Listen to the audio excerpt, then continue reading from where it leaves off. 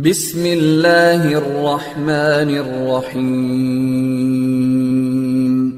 رب زدني علما.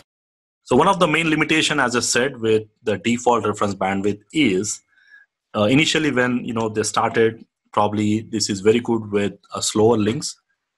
Like even if your bandwidth is up to 100 Mbps, this is really good. The cost values, it can extract up to 100 Mbps. But when your link speed goes above 100 Mbps, then basically there is no differentiation.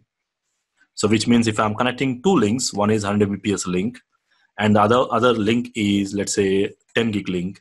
So basically, in terms of calculation, it is going to consider these two links as the same speed or same cost. So that was one of the limitations. So any interface with 100 Mbps or faster will be calculated with a cost value of 1. Okay, so basically it's going to round up all these calculations to the least cost of 1 for all 100 Mbps or above to that.